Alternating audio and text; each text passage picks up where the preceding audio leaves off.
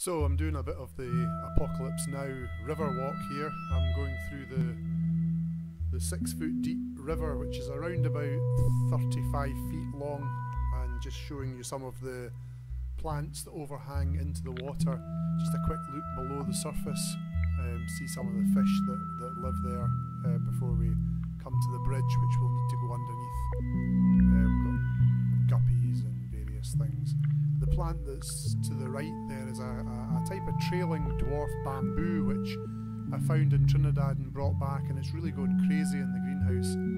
This bridge is too low to the water to actually stay above the water, so I'm having to go underneath and see some of the roots and the plants that trail into the water.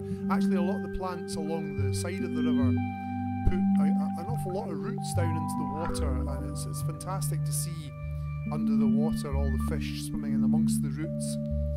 This pond, the river section, is around about 2 feet from side to side, but it's very, very deep.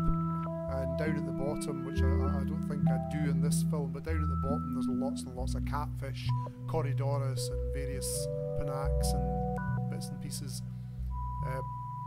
Above the water, it's very much a natural experience walking through the plants and having to push them aside and becoming entangled in lots of runners and trailing parts of the plant under the water.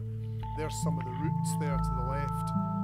They're a great place for the fish to do their spawning, and lots of youngsters appear and hide in amongst those roots where they can't be eaten. So this is just a quick underwater and above the surface look at another section of the greenhouse, and look out for more videos of different bits and pieces coming soon.